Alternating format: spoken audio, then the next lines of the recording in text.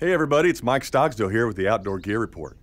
This week we're talking about ticks and tick bites. You know, two diseases that can come from tick bites is ehrlichiosis and Rocky Mountain spotted fever. Nasty diseases. You might be out in the woods bird watching, maybe turkey hunting, scouting for turkeys, mushroom hunting, or maybe scouting for deer season. But when you come home, you make sure you get checked for ticks, okay? Here's one thing that you need to do. Here's a myth. If you get a tick on you, people say, burn it with a match. Or other people say, take a Q-tip, put some Icy Hot on it, and lather his body up with Icy Hot.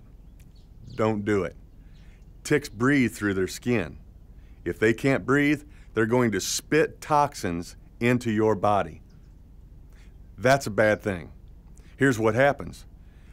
After that tick bite, watch for your symptoms.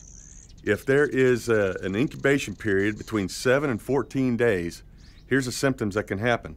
Nausea, fever, chills, muscle aches, diarrhea. None of that you want, or just a possible general ill feeling. What's the complications that can come from that?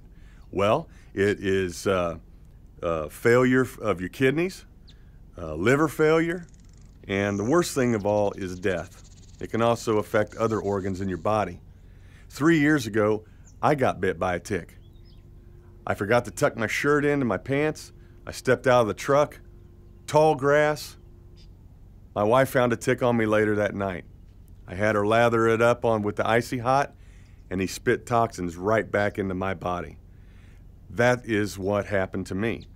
I almost died. I had to get to the doctor. They gave me a prescription for dioxycycline. It was 28 pills, 2 pills for 14 days.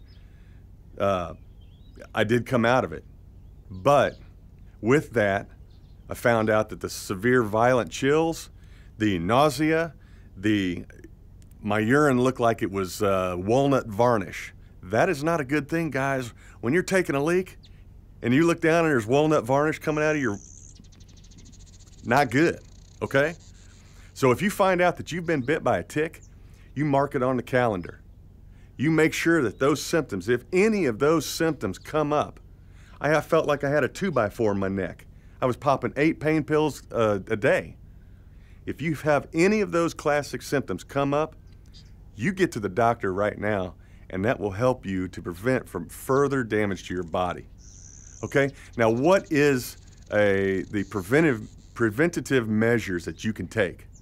Well, first of all, like I mentioned, tuck your shirt into your pants. Here's the other one.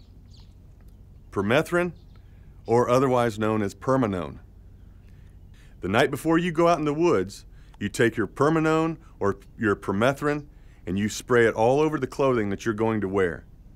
That will help you to prevent from getting bit by a tick.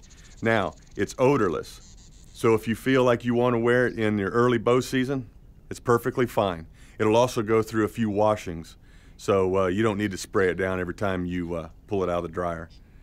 So, hey, this is Mike Stogsdill for the Outdoor Gear Report.